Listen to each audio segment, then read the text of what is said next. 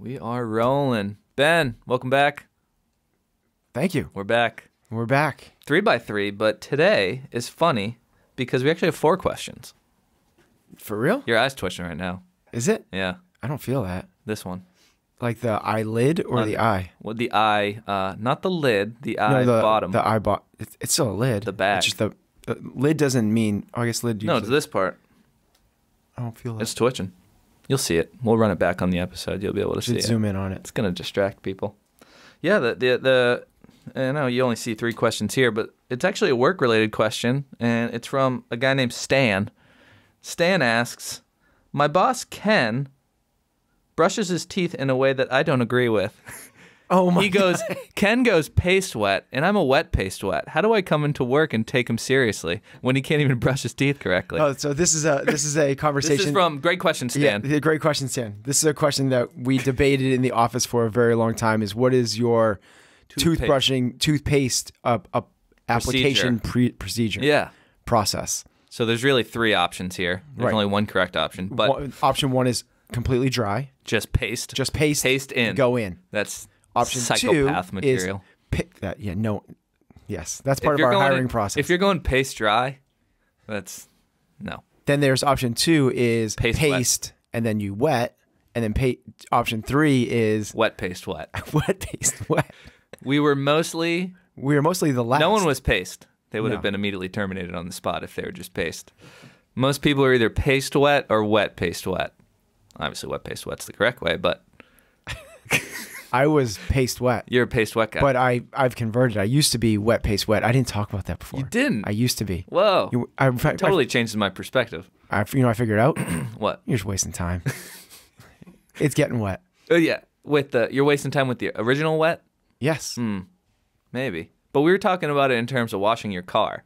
You're not just... But you're not washing your car. Well, I like to think of things like dishes or car. You don't just throw soap on a dry but you're washing your teeth. You're not washing your... So let me say this. You're not washing your toothbrush. You're washing your teeth. You don't want the toothpaste to sink down deep into it. You're creating more seepage? Seepage. Sounds gross. That is a gross word. How has no one ever used that word? It's like seepage. Like they talk about like moist gross words. Is gross. Yeah, moist. Seepage. Seepage is worse. That's way worse. It just doesn't come up as much in conversation. Oh, but yeah, next time I'm going to the car wash, we're not gonna wet the car first. We're just going soap and then again get it. It's an analogy that doesn't compute. I'm gonna stand by it. Welcome to 3x3. That's 4x3 today. That one, where we speak nonsense for about 2 to 3 minutes, and then we answer 3 of your questions on how to become a more physically capable and mentally formidable athlete.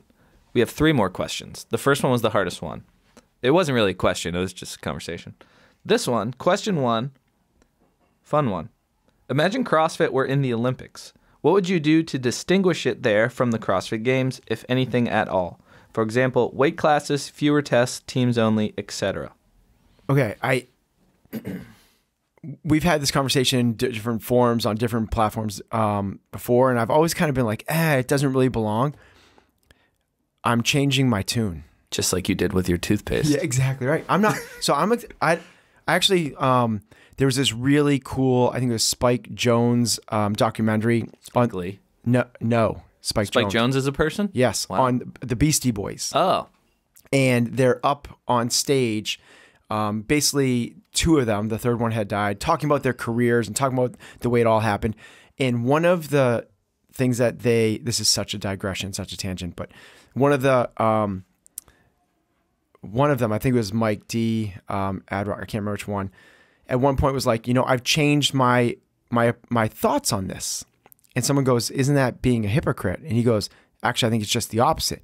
If we're not changing our viewpoints on certain things, then we're just kind of like being bullheaded and stubborn, and we want to learn and grow. We have more data points. So he's like, I've completely changed my perspective on the way I think of, I can't remember what the specific was, so maybe the story doesn't land as hard. But the idea was everyone should feel free to change their tune, change their approach, because we should be constantly capturing more. So that gets back to this. I used to think that CrossFit would not make, it's not compelling to this conversation of like, should it be in the Olympics? If so, what form should it take? Was not a very compelling conversation because it's about the games, it's about the unknown, the unknowable. I think I have a good format. Ooh. That would actually be really cool. Okay. Go for it. Your eyes. We'll talk about it right after these messages. Just kidding. Okay, so here's how it goes. So how do we make it different? How do we make it compelling? It's a little bit. It's gonna be a team format. This is not individuals. It's not, but it's what country, like it does, like the United States hockey team, right? The Miracle on Ice and stuff like that. The USA basketball and all those. And there's a men division and a women division. It's 3 athletes on a team, kind of like the way Wadapalooza does it. I think it's really compelling. They've kind of proven that's a really cool model. So 3 guys go. We can talk about what the qualification process and all that stuff, but essentially when you're there will be 10 tests. There will be, and there has to be some sort of level of standardization, but it can't be totally standardized because otherwise you're now doing like a decathlon. Yeah. And it's no longer, decathlon, but we'd have, it's just very noble. Yeah. So 10 tests, 5 of those tests would be known and the same every single year. So you have world records, which would be so cool. But the 5 other ones would change year after year. And the way you do this is there'd be 2 tests in the 0 to 1 minute time domain. One of those would be consistent, and the other one would be every 4 years changes, and the host venue gets to do it. And that makes sense as well because like even like ski racing, like it's a different hill, like there's different times. It's not like everyone has to be the same every single time. It's not necessarily like it has to be a 400 meter like it is in track. There are certain races that are different, but this would kind of combine both of those things. So you have world records, but you also have this new thing.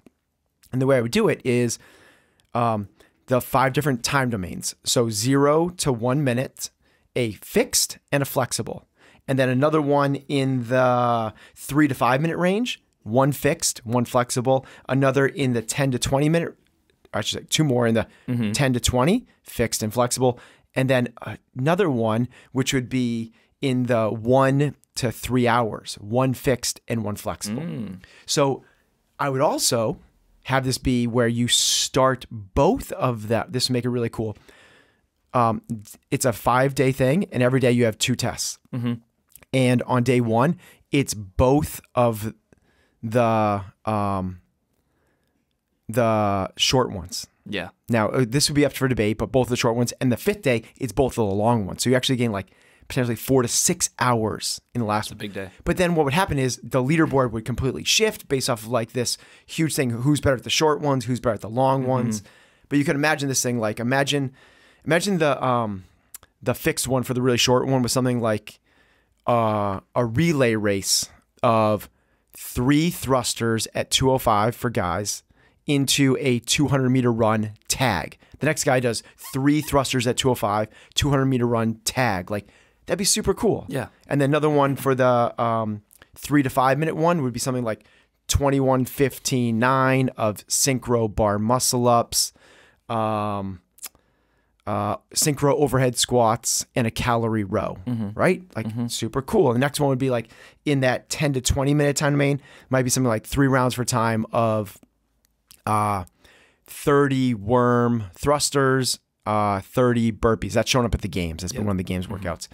And then in the 30 to 40 minute one, you have Team Murph with synchro movements in between, run together holding a rope. And the last one would be an Olympic distance triathlon. Like you have to stay together as a team. Like that would be, those are the fixed. And then you run through the same thing again, but now you have the flexibles. Yeah. It'd be cool, right? That'd be cool. Is there a lift in there? So like the flexible one, right? Could be a 1 rep max snatch. Yeah. Like that's totally cool. And you got to do like the flexibles can kind of do their thing.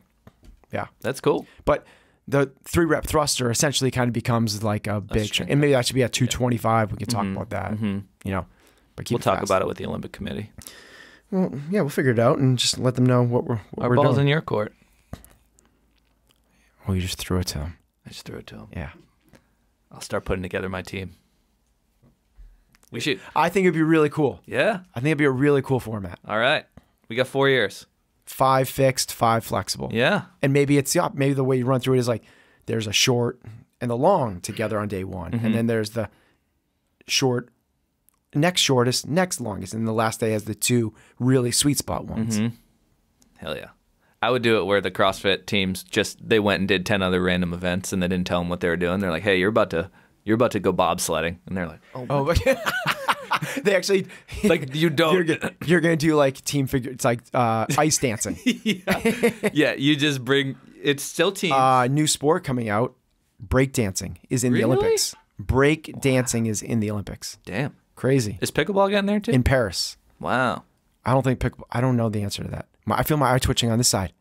That one's not twitching. What's going on? You didn't get enough sleep last night. No. Oh, you're right. I didn't. Yeah. All right. Olympics. We got 2 different options. Just do random stuff or do that one. That one's very exciting. All right. Number 2. I have decent metabolic conditioning, but find myself lacking in the strength factor. I'm 29 years old. Great age. As of this episode, I'm probably 30, though, when this is launched. 170. My deadlift is 330, back squat 245, snatch 155, and clean and jerk 200. My goal is to perform well in the 2024 CrossFit Open. Considering Ben says that strength takes a lot longer to train compared to Metcon, should I still follow CompTrain completely or focus more on a weightlifting program and get back on CompTrain in January of 2024? This is a great question, and in the early days of CrossFit, this is probably the question that I asked myself the most because it's me, right? And it's a lot of the people in our sport when they kind of get introduced is I can bring up my conditioning, skills are kind of coming along, but strength is taking a really, really long time, and it's not up to where my other things are. Should I hop off of a concurrent training program and do a more strength-based and then come back to it? And my answer to that is different than it would have been if you had asked me this question 15 years ago. 15 years ago, it would have been what they're indicating. Spend the off, because it takes a long time. Spend the off season. A lot of change in this. There we go. So you changed your mind on toothbrush, this. This is great. 15, I would have gone like, yes, spend 6 to 9 months getting stronger and then come back to the conditioning thing. That's not, when you work on the conditioning thing, your strength will also improve. This is with the benefit of concurrent training that people don't recognize when they're first coming into this thing. You can and will get stronger while your fitness is getting better. That sounds weird because exercise science says that's not possible. Exercise science is being rewritten.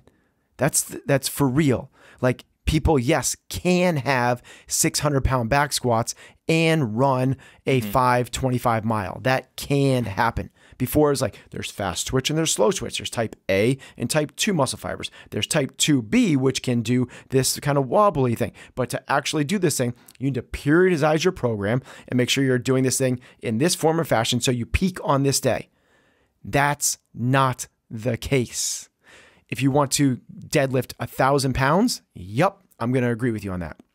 If you want to be good at our sport, no, you can get to a 500-pound deadlift and a sub 220 Fran and do 20 unbroken ring muscle ups, but you're not going to get there by trying to get those things individually and playing the seesaw game.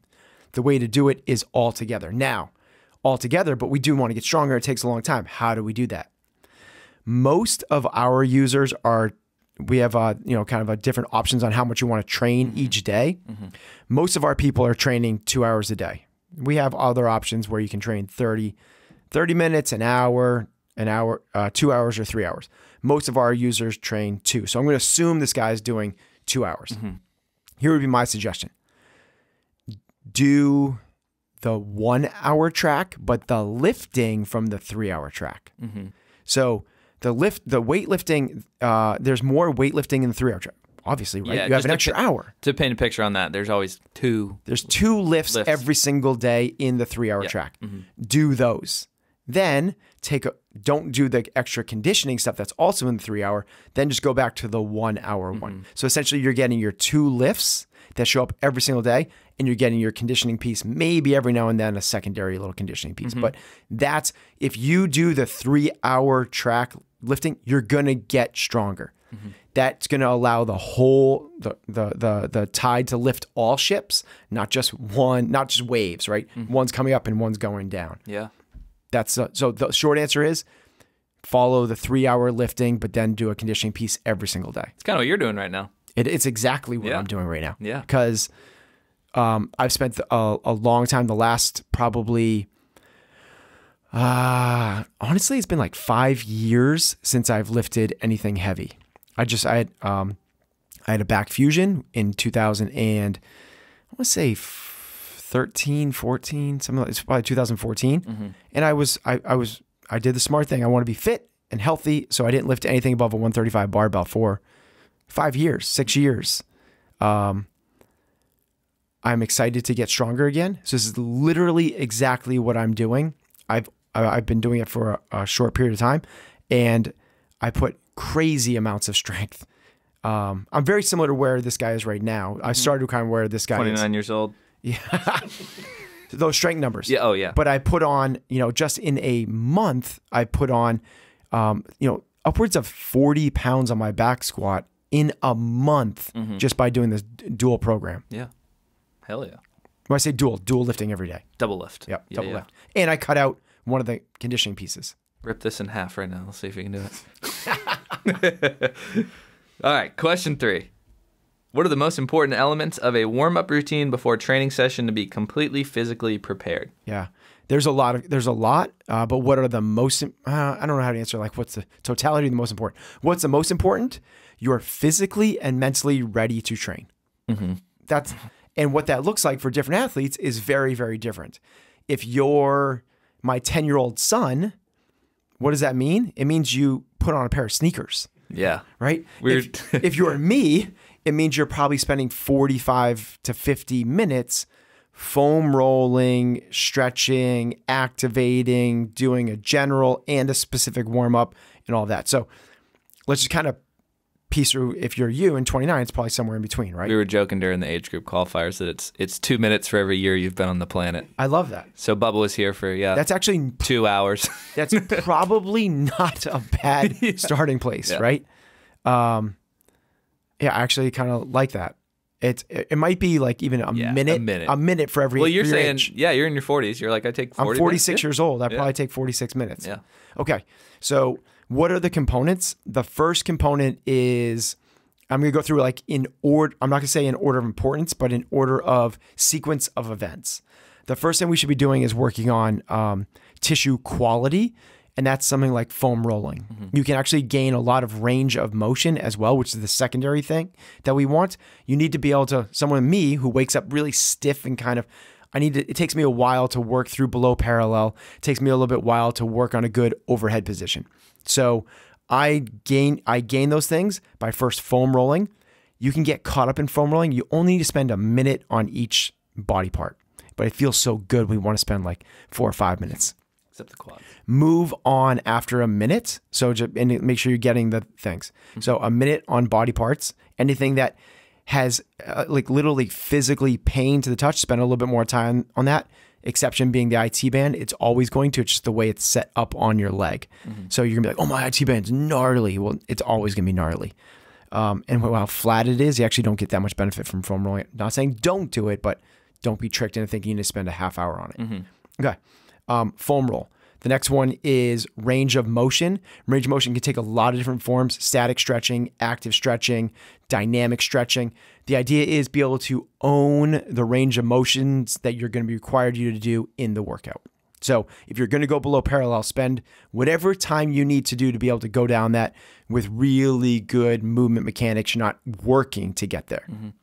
Okay. From there, let's activate. Let's get the muscles to fire the way we want to. That'd be something like crossover symmetry, hip halo, whatever you want to do to get like the muscles kind of doing what they're supposed to be doing. The next would be a general warm-up. General warm-up usually involves all the major movement patterns, meaning that we're probably doing something to get generally warm, like let's do 90-second bike or row or run. 90 seconds is good enough. Then we're going to go through a lower body push, a lower body pull, an upper body push, an upper body pull. Maybe also something that engages through the midline a little extra as well. So what would that look like? Let's do some air squats. Let's do some good mornings. Let's do some pull-ups. Let's do some push-ups and maybe a couple of GHD sit-ups, something like that, if we want to throw in it. And we're probably to go through that 2 or 3 rounds. And that takes, if you spend a minute on each of those, 5 or so of those movements, you're looking at something around 10 minutes. You want to do 3 rounds, 10 to 15 minutes. Now we're generally warm. This is not a workout. This will improve your performance. You'll have a nice light sweat. And then from there, we go into the specific warm-up. Specific warm-up is literally the movements you're going to be doing in the workout, just as much lighter loads and intensity. This is also a great place to add in technique work as well. So if we're going to be doing a snatch as our first movement, not only are we going to slowly build up in weight, that's a warm-up before we get to our, whatever it is, 3x3 at 85%, we're going to build. That's a warm-up.